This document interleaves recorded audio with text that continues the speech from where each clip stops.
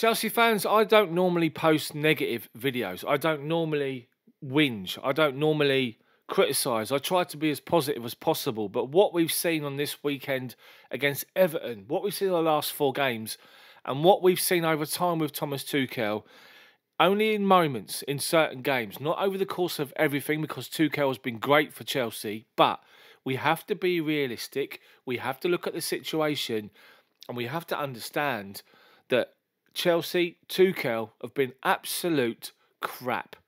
And it's time to talk about it. I have to talk about it on my channel. There's no point me being positive and, praising people when they don't deserve to be praised. And this whole situation about where we were a few months ago, we had 3rd place pretty much done and dusted and sealed. For some reason, I don't understand why. For some reason now, we've got ourselves in a situation where Arsenal of all people, are 3 points behind us. And that's just an absolute joke. It's a joke. We've got ourselves to blame, only ourselves to blame.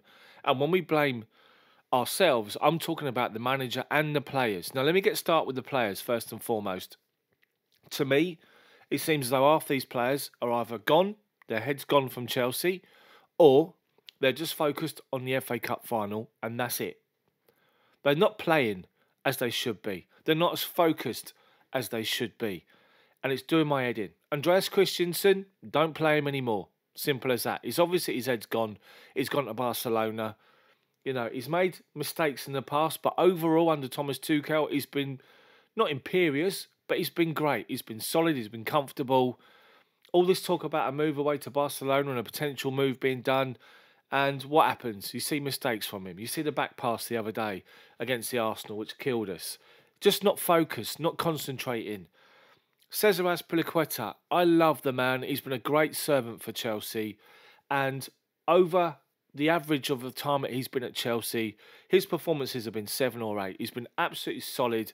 He's been one of the most consistent performers for Chelsea, but he's making mistakes. He's making mistakes because maybe the situation with reports saying that Chelsea have extended his contract because he played 30 games this season. He gets an automatic extension.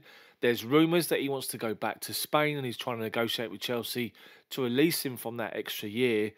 Is that playing on his mind? The mistakes he's making is not like him. The Arsenal game, the game against Everton. These mistakes that are being made, I just don't understand it. Then you look at Tony Rudiger. Now, I got to say this about Tony Rudiger, and I've been saying it on my channel for ages. I'm not bothered about the fact he's going. Yes, he's been great under Thomas Tuchel. He's been solid enough and probably one of the best defensive performers on the left side of that back 3. Put him in a back 2, you can't play him. Lampard was playing with a back 2, didn't play Rudiger for a reason. Rudiger is rash. Rudiger wants to get involved in whenever there's a ruck on a pitch. He makes ridiculous challenges when he shouldn't. He just needs to stand up and use his experience. And I'm talking about the Everton game. First half, he puts himself under immense pressure by taking out Seamus Coleman right out on the byline. When, as a kid, you are told, when you're being trained football, when you're learning the game, you are told that when somebody's out wide, they're going nowhere. Just stand up and make them play the ball around you. Don't dive in. What does he do? Dive in and gets himself booked and puts himself under pressure straight away. Stupid decision, reckless tackle, but he's got it in him. And he's gone. His head's gone. And I just want to say about Rudiger, the greed that we're reading about is ridiculous. I understand he's been on crap wages at Chelsea. I understand that. But this talk of a sign-on fee for him and a sign-on fee for his brother, who's his agent, is scandalous. The amount of money he's going to go and sign at Real Madrid is scandalous. Real Madrid are skint. They've got no money. They're borrowing off the Bank of Spain and they're funding their transfers. And that needs to be looked into realistically as far as FFP goes. But they're skint, but they're now going to pay him over £300,000 a week. Good luck to the bloke, but I'm not going to miss him. I think that we've got other options that we've obviously looking at, and I think that, players come and go. Simple. Rudiger didn't want to stay. He wanted Chelsea to offer him a contract. Chelsea offered him a lot of money. He turned it down. He wanted much more than that. He's got what he wants. Let him go now. bye-bye Rudiger. But for the time being, until the end of the season, focus, concentrate, use your bloody experience and don't go diving in stupid tackles, reckless tackles, and don't get involved in fights. I could go on about other players. N'Golo Conte's made mistakes of late. Hesitation in the Real Madrid game that cost us one of the goals, their equaliser, or the winning goal from Benzema, or whatever it was. You know, he's made mistakes again. He hesitated against Man United. But it's not just individual players, it's a collective. And how have we gone from being a football team that is defensively solid into just leaking goals for fun? And I just have to say that the whole situation with the team, the way we're playing, the poor performances, the results, it comes down to the manager. Now, Thomas Tuchel's been absolutely outstanding for Chelsea, and he will continue to be. But there is doubts in games that I've seen where he refuses point blank to make changes when it's obvious what the change should be. Now, Everton game, he was asked after the game, why didn't bring on Romelu Lukaku? And he said, because Jorginho got injured and he's only got 3 subs.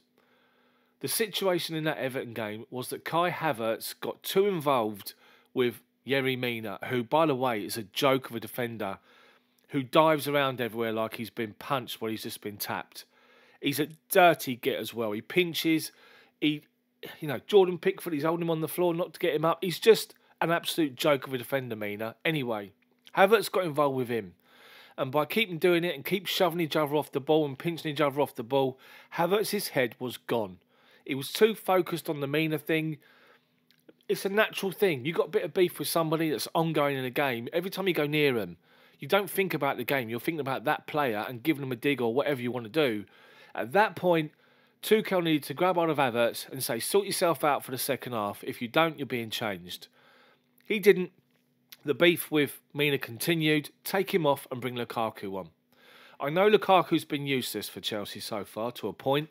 I know that he doesn't offer us what we're looking for. We want to play up to a big target man to bully defenders and bring other people into the game. That's not Lukaku's game, as we all know. He wants to be more like a mobile Timo Werner than he would a Drogba, Costa or Giroud type of player, which baffles me. And he can't win the ball in the air when he's being challenged by a defender. Anyway, Lukaku would have given us something different up front. He could have gone up against Mina. Give Mina something more to think about, something different to think about. But Tuchel never did it. Thomas Tuchel in games has made strange substitutions in games, I have to say. Let's go like for like. The Everton game, switch up the formation. Go 2 up front. Go 4 at the back. Switch it up. Take Aspi off. Reece James back at right back. Bring on Ziyech on the right-hand side.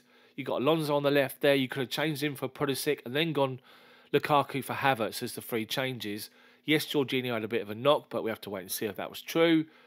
Anyway, I mean, different games this season and last season. Chelsea have had the opportunity to take advantage of the teams around us in the top 4 race. And time again, we don't do it. We let the chances go. We drop points. We draw games. We lose games we should never be losing. And you have to question why that's happening. Is it bad eggs in the dressing room? Is it people that heads are just gone because they want to go elsewhere? Is it the uncertainty of the ownership of the football club?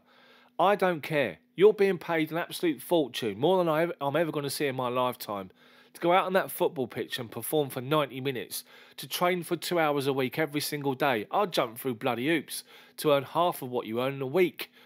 It's just ridiculous. It's even a quarter of what they earn. It's an absolute joke of what they earn. And they need to go out there and now show pride in the last few games of the season to make sure we nail third place. Because if we lose out, if we scrape the top 4 like we did last year, it's a travesty. If we don't even finish top 4, it's an absolute joke. And the players will be called to answer, and Tuchel. If Abramovich is still sitting there, he'll be called in, Tuchel, and asked for an explanation as to what's happening. He'll be probably told in no uncertain terms, you've got to sort this out. And he'll have already gone to the training ground and spoke to the players. I guarantee you that. This whole situation is just an absolute shambles. It's a shambles. And just into my head while I'm thinking about it, another example of Tuchel, he doesn't change things up when he should, when we can all see it. Juventus away, Champions League this season, when we end up losing 1-0.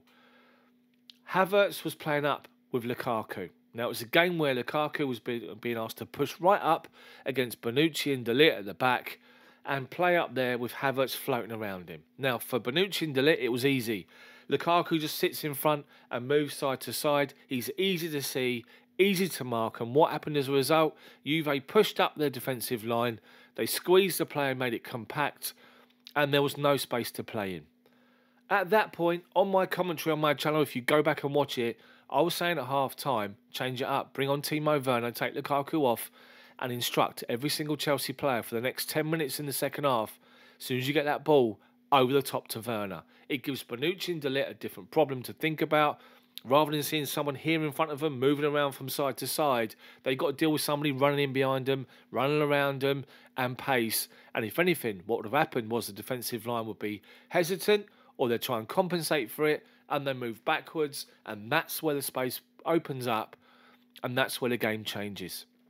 Against Everton at the weekend, Lukaku should have come on against Mina and take Havertz off. He'd lost his head. It didn't happen. As a result, we got nowhere.